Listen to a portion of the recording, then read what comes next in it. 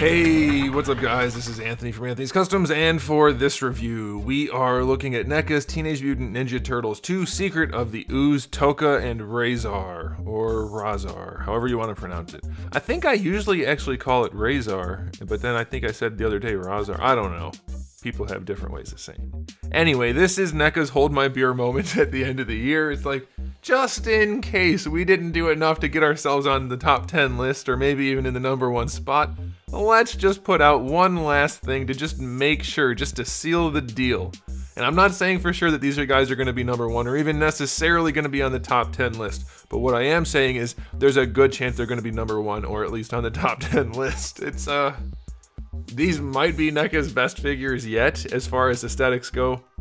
We'll see how the articulation goes as we run the review, but goodness gracious, if...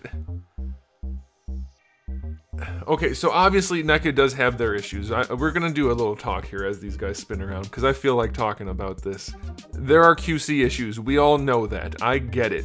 But at the same time, they're releasing stuff like this. And I know that these figures are at a higher price point based on their size and everything, but still, dollar for dollar, nobody even comes close to what NECA's doing, honestly speaking. Storm was there when they started and their figures were like in the $40 to $60 price range.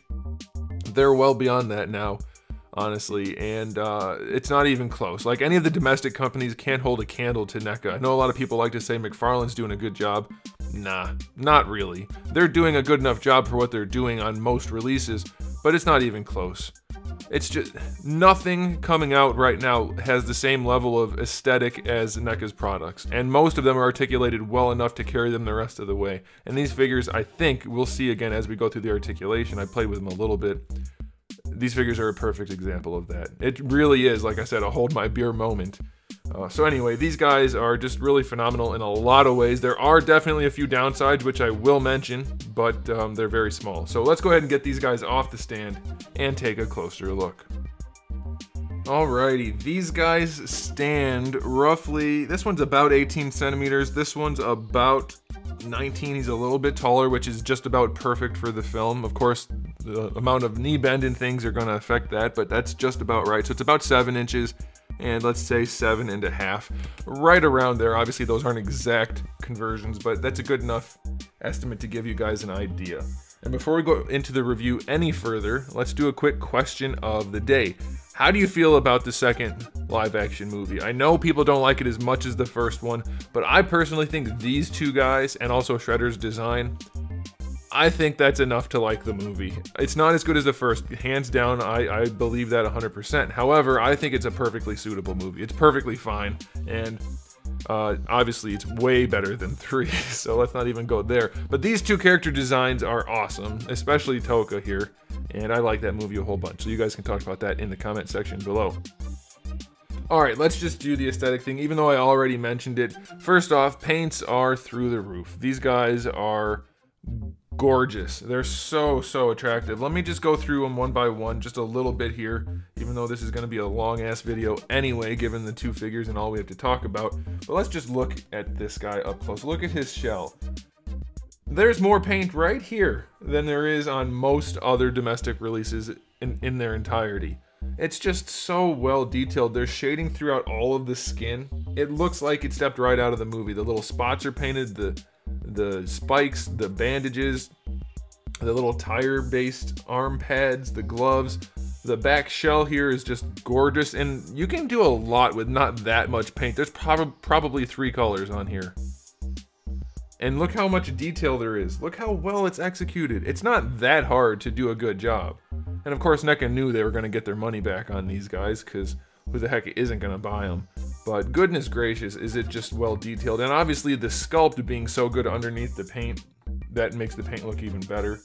But these guys are, as far as action figures go, about as aesthetically well done as you can get. The face, the bright red eyes, all the little details in there. And we'll get to the articulation in a little bit, but we do have articulated eyebrows on this guy, so you can give him a little bit of a different look there. Granted, it's still just an action figure, so it's not perfect, but geez, oh man, these are just so good to look at. Even if you couldn't care less about these character designs or the movie, You cannot deny how well these are executed. And they both have, obviously, all the same benefits. They're both painted exceptionally well, sculpted exceptionally well. Look at the eye paint on there. So nicely done. The glossy mouth, it's just perfect. I will say, the gap right here from the articulated jaw bugs me a little bit. It's not so obvious on this side, so I don't know if mine's a fluke. You guys can let me know if you have a big gap on one side from the beard, but that's hardly a big deal. The chest armor down here is really good. The fur everywhere. I mean, it's a nice tight shot so that you can see all these details. Again, more tire-based armor because they were made in a junkyard. Very, very nicely done. And we have real chains holding his armor on. It's actually held on by the chains. Very nicely done. I can't get over how well detailed these are. The rust spots, like I know this is just an accessory, but still, the rust spots on the shield.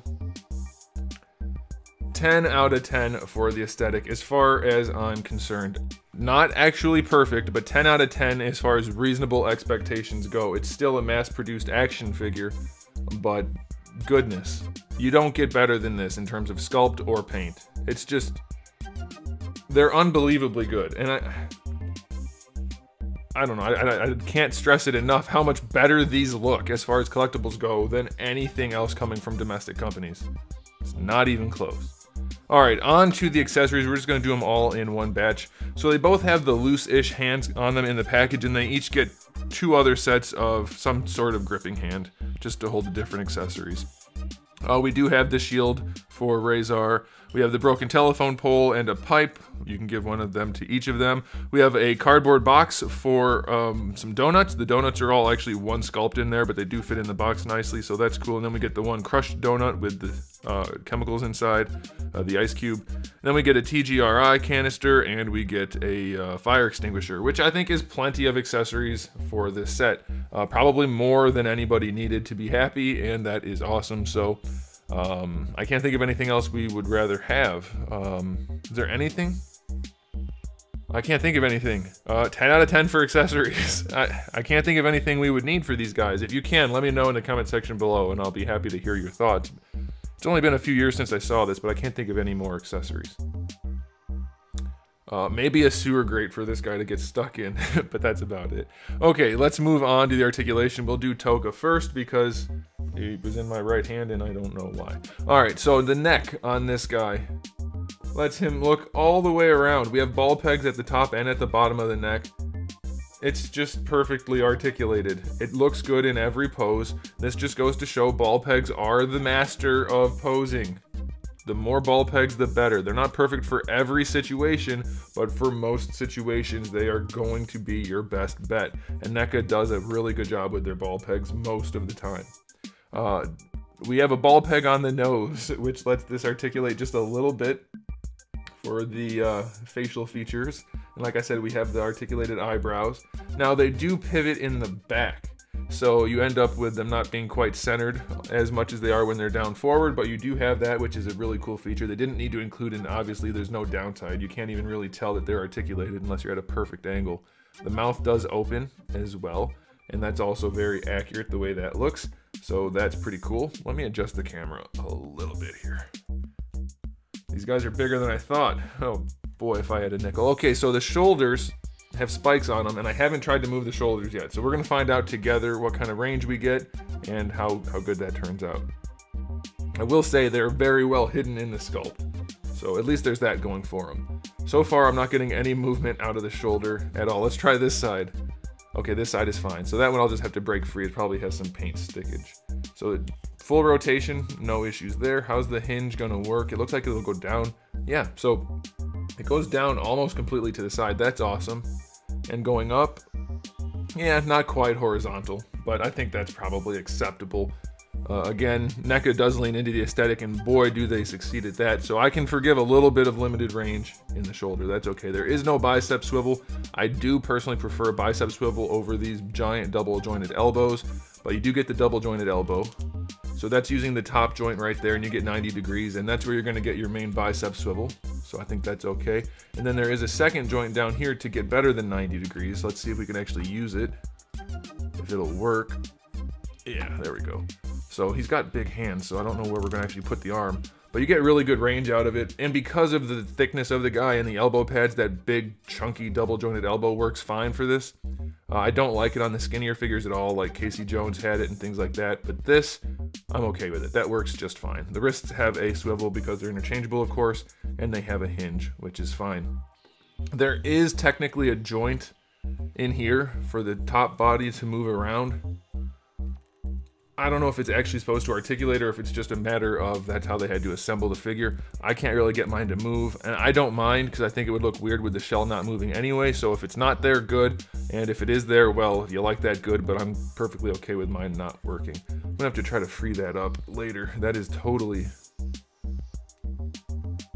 properly stuck. Probably some hairdryer action will free that up, no problem, but that is the way it is. Now for the hips, we have the ball peg hips, which they have had some looseness issues on other releases. Let's see how they work on this guy. They go all the way out to the side, no problem. They are not loose so far in that direction. Let's see going forward. Going forward, we're definitely a little bit more limited in the range. Again, it'll probably be enough for these guys. I don't have any looseness issue, so that's good. Hey, they nailed the ball pegs on the figures that matter most this year. That's awesome. You do get a thigh swivel out of them. Double jointed knees, you're gonna have a swivel here and here. I don't know how well that's gonna be helpful, but you do have it, and you get really good range out of that bend, so no issues there at all. That's awesome. And then lastly, we have our ankles, which have really nice range going backwards. You might even be able to get a little bit more out of that.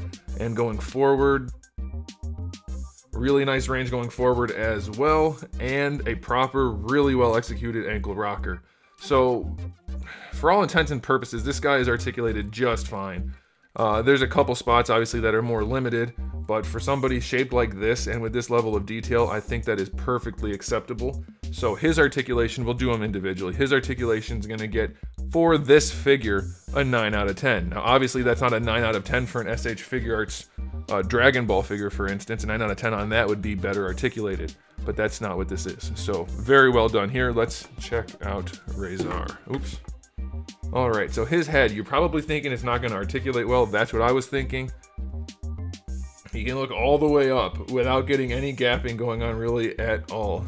Look all the way down, side to side. Of course his beard gets in the way. There's nothing they could do about that, but attitude, pretty much anything you wanna do with his head, you can do it. And we have the same situation with ball pegs at the top and bottom of the neck, so that is awesome. And he does have the articulated jaw, no articulation in the face, but just to show you the detail, hopefully you'll be able to see it.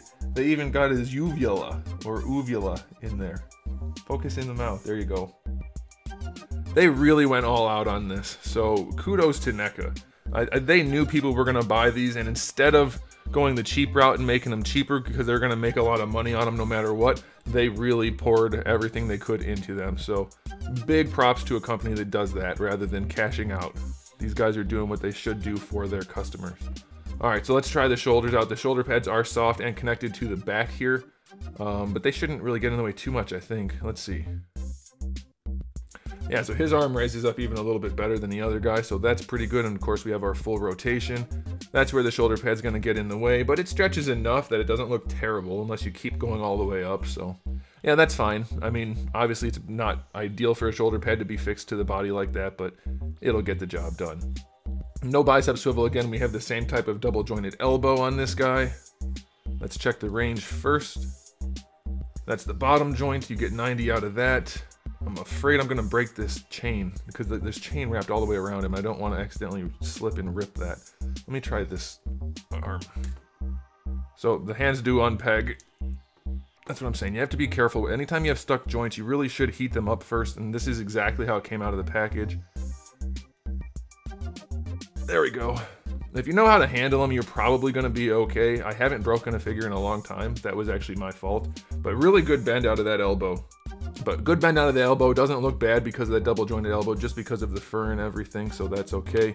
Wrists have a swivel and a hinge, and your bicep swivel works well enough. Now he does have a diaphragm joint in there, which is functional. However, like I said, I don't want to mess up that chain. Love the anatomy on this guy too, by the way. They really got it, because that's what he looked like in the movie. There's some scenes, or at least you can find images of him without the armor on, and they did a very beefy looking sculpt back then, and this figure matches that. So he does have a nice diaphragm joint. Be very careful as you're posing it, and it's not like you're going to be in Spider-Man type poses, but it's pretty well articulated, especially when you get this over the crotch and under the beard. You can bend that guy's torso a lot. I don't think there's anything in here. Let's see, can I move that? Yeah, it doesn't feel like there's anything down here at the lower torso, but that upper torso diaphragm joint is as good as you could expect it to be. Now, I have one issue with mine, and that is that his butt cheeks stuck to his diaper, apparently, and I got this transfer of paint and a little bit of sculpt onto the leg. Luckily, that's in the back and mostly hidden. Hopefully, you guys don't have that problem. That's probably just a unique issue to mine, because it didn't happen on this side, so that's a bummer, but probably not a big deal. The legs do go pretty much all the way out to the side. Plenty of range. We are on the ball pegs again. They are not loose, so that's a good thing. They go far enough forward that I'm okay with it. I wouldn't have minded if they squeaked out a little bit better range, because they have this, and this is already soft, so they probably could have, but it's still plenty. I think it'll be okay. You get your thigh swivel, double jointed knees. It's the same type of articulation as the other guy, just a different sculpt. So his is definitely a little bit more limited. Maybe you could fudge that around a little bit. Oh no, I'm sorry, it's single jointed knee. What am I saying? I said double. It's not the same. It's a single jointed knee with a swivel at the top. That's why you get less range. Good grief, I need to get more sleep, but that's enough range for him. And then for the ankles, all the way back and not as far forward, but it'll do. As you can see, his knees are already bent and his feet are pretty much flat, so that's okay. And you get a decent enough ankle rocker. So again, for any reasonable metric, this guy is very well articulated. I'll give it a 9 out of 10 for the articulation. These guys, for how good they look, and how well they're articulated, and the amount of accessories, I really don't think we could have asked for more unless we were gonna double the price point. I mean, NECA really went all out on these guys, and I wasn't really, I mean, I was joking in the beginning talking about him being #1 and top 10 and everything, because I hadn't reviewed him yet, but there's no freaking doubt that these guys are gonna be somewhere near the top of the list in some capacity. Just excellent releases from NECA. So as a 2-pack overall, 9.9 out of 10. It's probably one of the best, if not the best things I've reviewed per dollar ever. That's it. NECA blew it out of the water, hit it out of the park, did some other saying that makes the point also. There's just almost nothing wrong with them short of things that you're gonna have with any mass-produced figure. It's just excellent. They're so excellent. If I didn't have the paint transfer, honestly, on RAHZAR, I'd probably just have given these guys a 10. And that probably would have been my first 10 out of 10 overall rating. But I have to be fair, and I do have the paint transfer there, and a few issues like the crooked beard, but it's still probably the best rated thing I've reviewed ever. So there you go, guys. Let me know what you think about this set in the comment section below. If you liked the video, give it a thumbs up. If you didn't, give it a thumbs down. And if you haven't subscribed, you should. I have new videos almost every single day and thousands already on the channel. So make sure you come back for all of that. And in the meantime, keep collecting.